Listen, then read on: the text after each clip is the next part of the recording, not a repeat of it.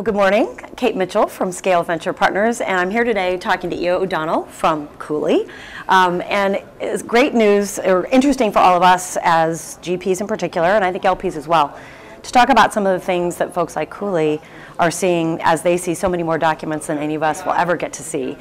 So, Ian, you and I have been talking about a few things that are interesting, and I'll tease out a few changes, because there's not a whole lot changing in this environment, which is kind of surprising, but there are a few unusual increments. So maybe we'll start with the access funds, the ones that are hard to get into for limited partners. What are GPs in those funds doing? Are economics pushing? What's the big change there right now? Yeah, you know what's interesting is that the top tier funds really aren't asking for more economics. And most of those funds, if they have a premium carry, they're just sticking with a premium carry. Okay. If they don't have a premium carry, they might be sort of edging up into asking for a higher carry with a hurdle, but they're not just hitting the ball out of the park and saying we're going to change everything and all the economics. But what they are asking for are different governance terms, and they're really trying to loosen up governance terms. Interesting. What do you mean by that? Well, so some funds are sort of broadening their investment scope, and so they might be asking for more ability to do international investments. International is becoming a much bigger area. Or they might be trying to do different kinds of investments, maybe like a little bit of allocation to virtual currencies or something like that. Those are the kinds of things that they're asking for. Interesting. Okay, broadening the strategy, broadening their focus.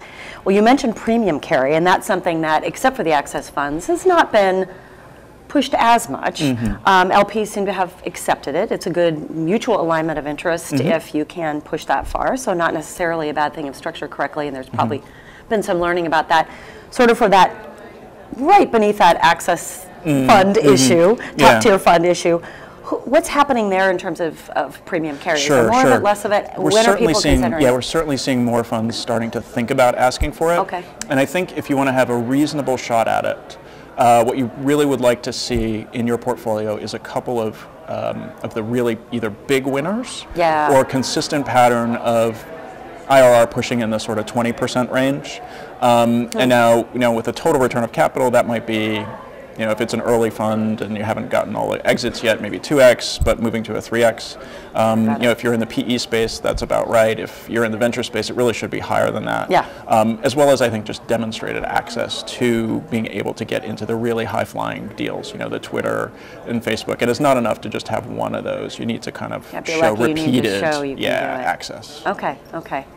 And then, when you look at, there's been a lot of discussion on fund size. For a while it was de rigueur for everyone to have $1 billion fund, and then everybody shrank, and things are moving around a little bit right now. They sure what do you see the impact on size? Because it does relate quite a bit to terms. Absolutely. I mean, I think there are really two groups of fund managers out there. One group of fund managers is willing to live with a smaller size. And more often than not, I think you see that in sort of the top performing sector, where they're willing to say, you know what, we only need, X $100 million because we're sure that no matter what happens, 3 years from now, we can raise again. The other school of thought is that the markets are very good right now. Nobody knows when the next crisis is going to hit, so we might as well take as much off the table as we possibly can. And there are certain groups that are doing that. I think you do see LP resistance to that because there is LP concern that some funds can get too large, especially for the size of the team that's managing those funds. The strategy they're pursuing. The flip side of that is that we are seeing private deals get larger and larger. And so, from the fund manager's perspective, they want to have the ability to access enough capital to get into those really good deals when they get to the later rounds. And what do you see in terms of best practices for GPUs coming in? And they've had a series of successful funds. They come in with you guys. Are folks strategizing, putting things forward has changed? Do they spend time with their advisory board? They sure do. I think our advice is always to socialize with your closest LPs. That's always the best thing. And it's, funds are like marriages, and you have to communicate with your LPs and talk about what's acceptable, what's reasonable, and what's best for both parties. And that's always our best practice advice. In the long run, which is always like a good marriage. All right. Well, thank you. You guys are great partners to all your GPs. Thanks. Thank you.